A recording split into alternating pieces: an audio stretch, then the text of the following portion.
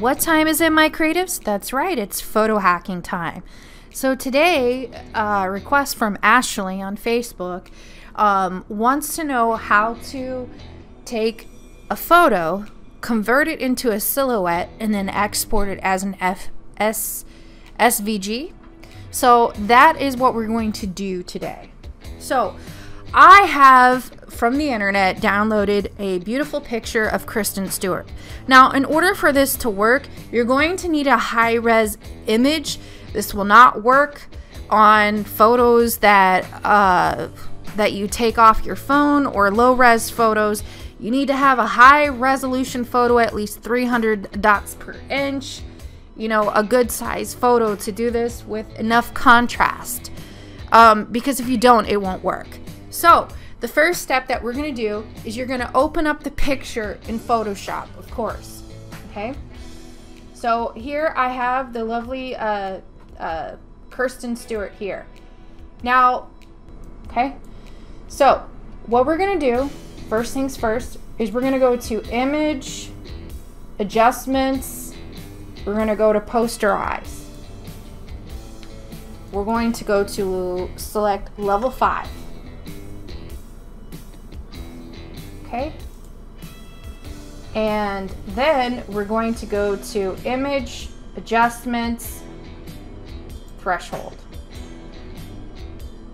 And there you have silhouette of lovely Kristen Stewart. Okay. So now the next thing that we're going to do, we're going to save this out as a JPEG, and we're going to take it into Illustrator and convert it into a vector. Okay. So I'm going to go File, Save As. Now we have it saved to our desktop. We're going to open it in Illustrator. And here it is. So I'm going to scale this down a little bit because it's a little bit too large. And what you're going to do is you're going to go to the corners and shift click and drag it down. Okay, that's pretty simple. And that's it. Just cancel that. Now we're going to go to Image, Trace. Now you have to select it to affect it, and you're going to go to High Fidelity Photo, select that, and it'll do its thing.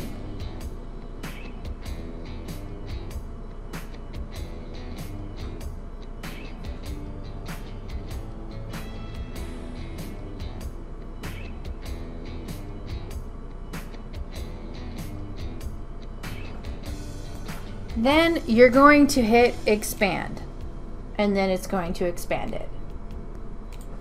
Then you're going to go to Object, Ungroup, okay, and then you're going to select the background and delete it. Okay, so now you just have this silhouette, and that is it. Okay, now you're going to group it together, Object Group, and then now you can save it as an SVG. So you can save as SVG.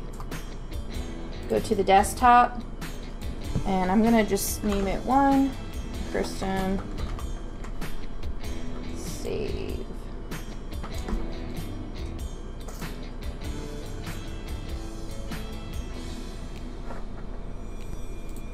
And there's lots of different options here. But we're just going to save it like that and then press OK. And we're going to go to the desktop and see what we got.